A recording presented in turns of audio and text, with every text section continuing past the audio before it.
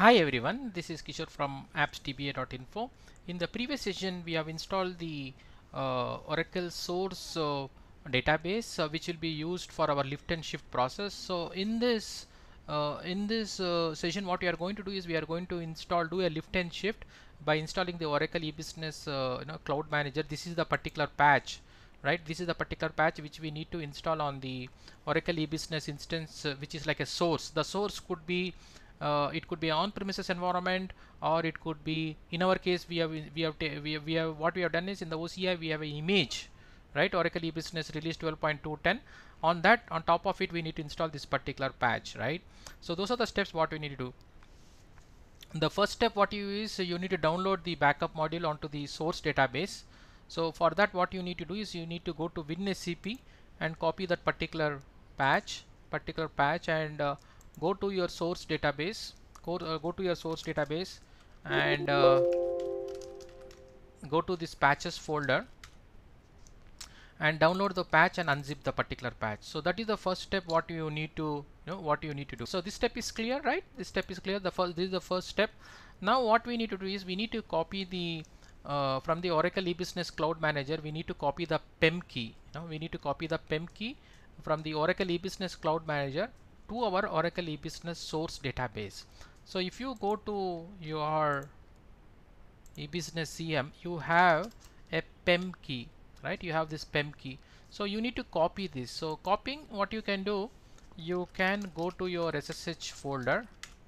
So I have already copied it, but again I'll show you. So you just say give the same name and just drag and drop that the PEM key, copy here and paste it, and give the permissions change mode, change mode 400, and give this file, this particular file. So that is these are the steps. So just change mode as I discussed of 400 to that PEM key. You copied this particular file from Oracle eBusiness Cloud Manager instance to this Oracle eBusiness database. Okay, from the Cloud Manager to the eBusiness instance. I'm just repeating this. Then you create folders on the eBusiness server from where you are going to do the lift and shift. Then you enable SSH on all the required nodes. This is if your application and database are in different places, you may have to do it. So in our case, we don't need to do it. The next step would be to generate the SSH keys which we'll be using during the configuration. So what you do, you create it, no need to give any passphrase, right? So SSH keys to ID RSA and ID public key are been created. So far so good. So move it to the SSH keys.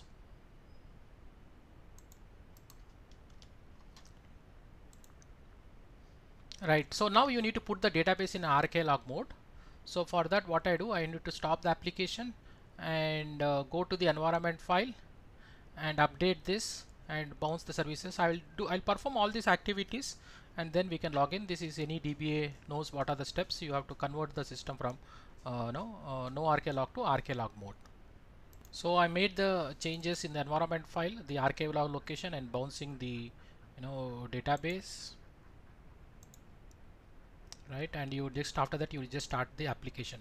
Then we are ready to move our, let me put this correct description, move the Oracle application, right? Move your Oracle application and the database from your on-prem, let us assume that ours is on-prem, to object storage. Okay, it goes to the object storage. You don't need to create any bucket, we don't need to create any bucket. So the system itself will create a bucket for you. So we just have to run the script, and it will ask you for the first the database details, then it will ask you for the application details, right? You need to provide the app's password, right? Then it will ask you for the object storage details. This is the bucket what it's going to create for you, right? And then we need to collect a couple of informations like user OSID.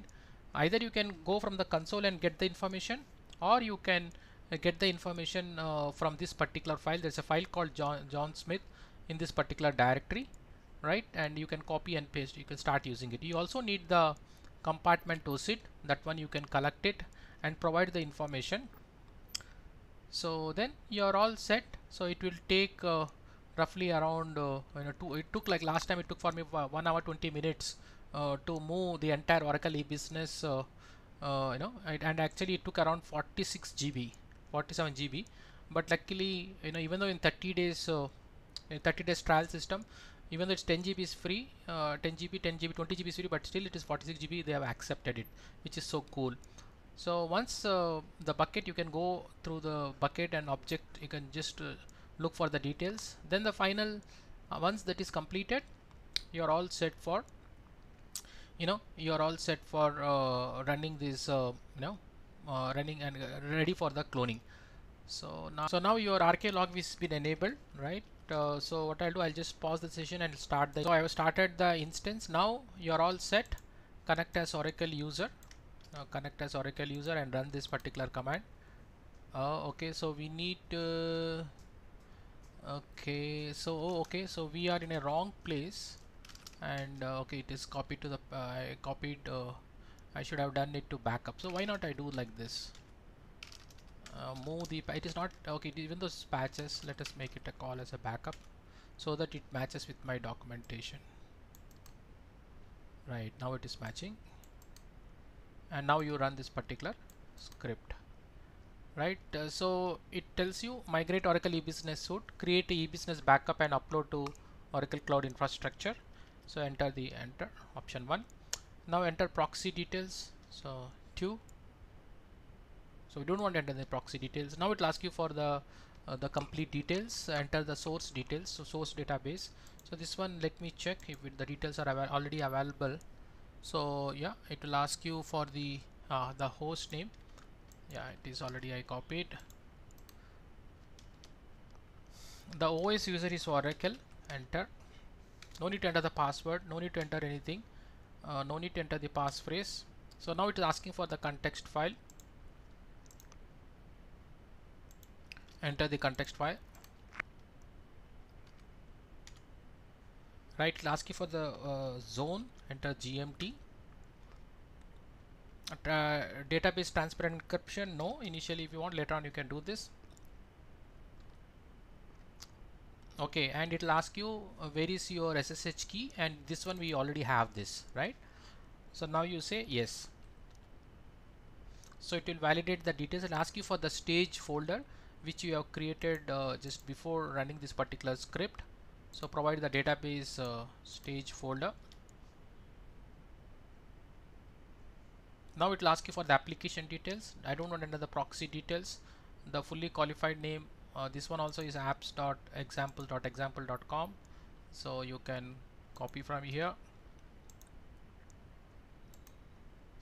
Enter. OS user is Oracle. No need to enter password. No need to enter the private key. No need to enter anything. The context file. This is the application context file.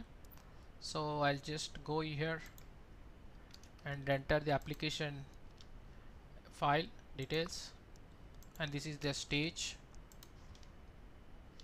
Oh, it is asking for the apps password. Enter the apps password. Yeah, so do you want to use the default SSH keys? You let it use. Validating. Now it's asking for the stage directory. Enter the stage directory. WebLogic password is welcome1. Welcome1. Now it's asking for the backup tool. EBS what did I told? EBS Cloud. Give the name is EBS Cloud. Enter. The thread count you can give 8. Yeah, we can take this particular format. No need to enter the advanced configuration. Give the password. You need to remember this password while decryption. So no proxy details. So now it's asking for the cloud OSIT. So for this, you come to your this particular file. There is a file called John Smith. You can collect all the information about that particular user. So first it will asking for the user OSIT. This is the user OSIT.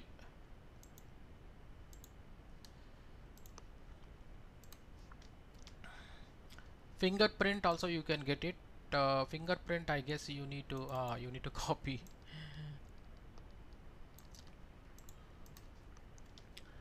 Right, and the private key. Oh, okay.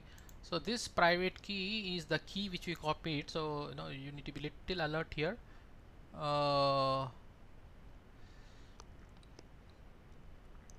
Right, so private area, private keys, so it is there in our source database. So let us make a duplicate thing.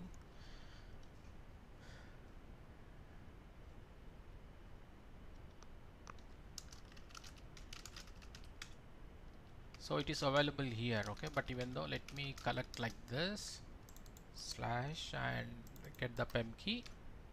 So this is the one. So now this one you provided private key path. This one we copied from, remember we copied from the Oracle e-business instance. View this. Tenancy we can get from the cloud manager, either you can from the console or from here you can get this, except compartment, remaining all the details you get it. Cloud region also you can get from the particular file. Tenancy name, I know that. So what my tenancy name is Ora 9900. Okay, so this will vary from for each of you. So give this compartment ID. I already shared the details, like from where you can collect it. So from e-business cloud manager compartment ID, you copy that and you paste it. So I wanted to move, I can move it to compute instance or VM or Exadata, but I'm just moving it to compute. So whether all the details are correct, yes, all the details are correct, and then you proceed. So it will do lot of validations for you, and right, it takes like at least 1-2 hours for the things to do. So yeah, so what it will do a lot of validations. I put all the screenshots to make your life easy, right? So let us wait for 2-3 hours. Once it's complete, then we can work on the clone. Let me pause the session. So you know what, it got completed. So we will just verify whether we are able to see in the cloud manager. So for that you need to log into the cloud manager.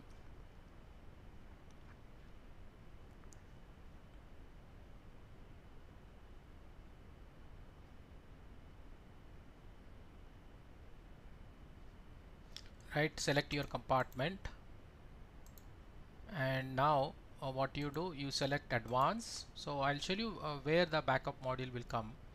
So if you see, again change your compartment default profile, and now once you click it, right, and change again your compartment, you should see here, yeah. So this is looks good. So we need to run in the VNC all of the activity what you have done, because it takes a longer time, and so I just safeguarded all the things what we did. Don't forget, don't run in a putty, it will just get disconnected after some time. So you provide, it takes all the details, and what it does, it runs a RMAN backup and copies the RMAN backup to object storage, then application files it copies, right, and it took around 1 hour 20 minutes. So this all information you can verify. You can verify from the storage. You can go to bucket,